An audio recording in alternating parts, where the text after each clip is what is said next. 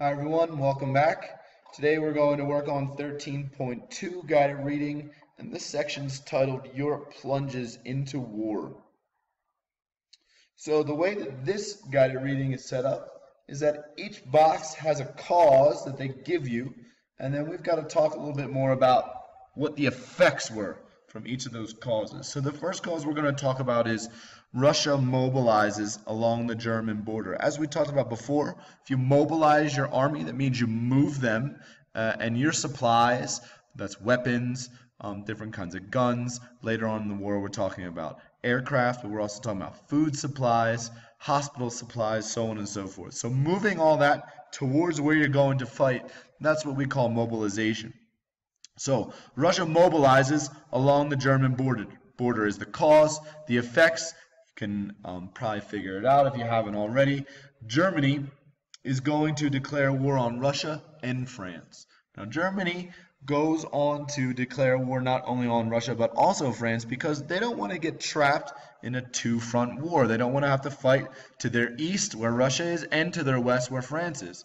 And so they know that Russia and France are together in an alliance and that in case of a war they're probably going to have to fight both. And so when Russia's mobilizing their army, the Germans feel they have no choice but to declare war on both sides, and they're going to try to knock out one of them before the other, and we're going to talk about that a little bit later, so that they can avoid a two-front war. So the next cause we're going to talk about is how Germany declares war on France. Because of this, it's going to kind of lead to another part in this chain reaction. And so this picture does a great job of illustrating that. All the way to the left, that smaller guy that you have there saying, "If you touch me, I'll." This is kind of where it gets started. That's supposed to represent Serbia. And behind his shoulder is a figure that represents the Austro-Hungarian Empire. And behind his shoulder is a figure that represents the Russian Empire. And behind him, the German. Behind him, the French. And then you can always tell when an artist is trying to depict the British because they use very British words such as chaps. And so you can see how this is one led to the other, led to the other, led to the other, led to the other in terms of nations declaring war on each other. So our next cause is going to be how the Allies defeat the Germans in the Battle of the Marne. Now, this picture here does a great job of illustrating, as it states, the Schlieffen Plan. As I mentioned before, Germany was afraid of a two-front war. They didn't want to fight France to the west and Russia to the east. And Germany's plan is to first knock out France and then devote most of their resources, including troops and ammunitions and supplies, to the east to defeat the Russians. They wanted to take out the French first because A, they thought they could do it quicker, and B, the Russians, they thought, were going to take longer to mobilize. So the Schlieffen Plan says, go in and knock out France. And you can see those dotted lines and arrows represent different troop maneuvers getting towards Paris, but also then blocking off and taking over the whole of France. If you look and see where they need to go through in order to do that, it's Belgium. Now the Schlieffen Plan didn't work.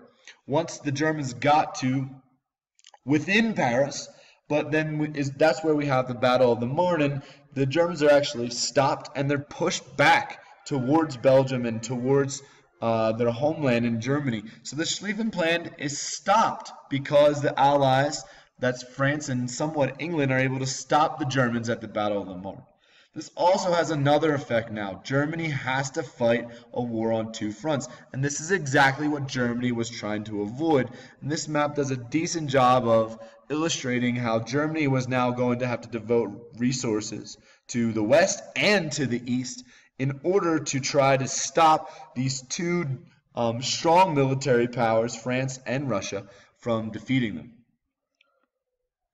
So the next cause is how we have machine guns, tanks, poisonous gas, and airplanes, and how they're used in battles along the Western Front.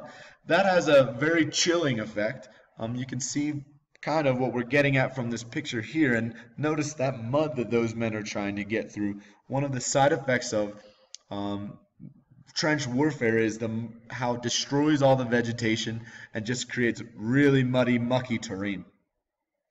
But the effect that we're talking about here is that we have some huge numbers of casualties. Sometimes you have 20,000 or even more that die in a single day. Casualties or die or are maimed or mutilated by the enemy fire so much that they can't fight anymore. So you have huge numbers of casualties mounting on each side because of these new technological advances in the guns that they're using, the gases that later become illegal at times, and the tanks and planes all contribute to these huge numbers of casualties. The other thing that this technology contributes to is the way that the war was fought. It turns into this huge stalemate. So a stalemate develops with trench warfare, and a stalemate is when both sides are locked and neither can advance or move against the other. So it's kind of like this deadlock, no real progress going on as the two sides dig in trenches on either side. And we're going to talk a little bit more about that later.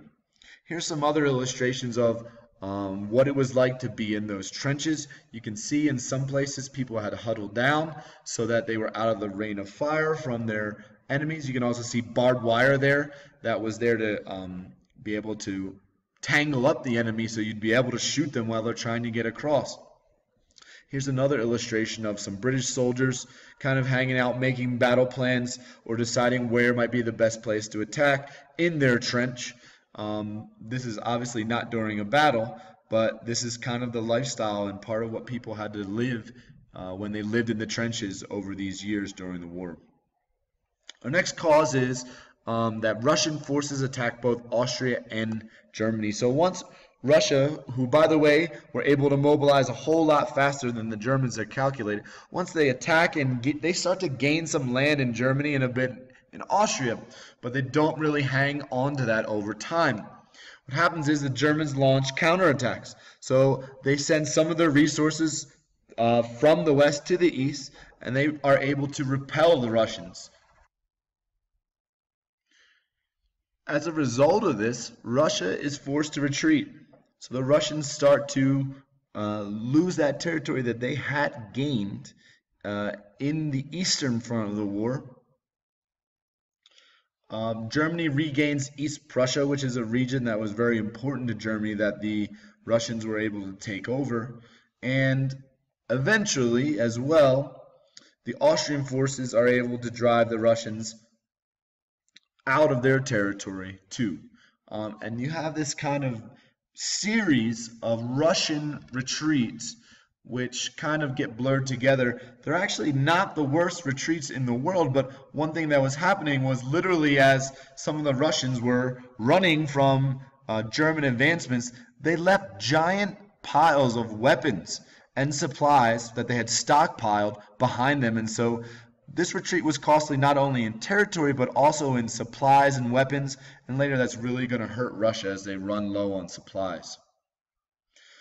Finally, number 6, this cause is the Allies are unable to ship war supplies to Russia's ports.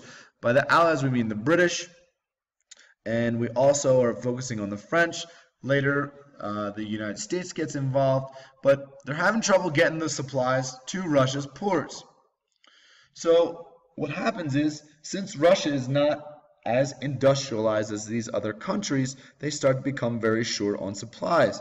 You hear or read about stories of Russian soldiers going to the front lines without coats, without boots or blankets, without rifles even, and they're there just to pick up things from some of the other dead soldiers. It's not the best situation you want to be in to fight the mighty German army at this time.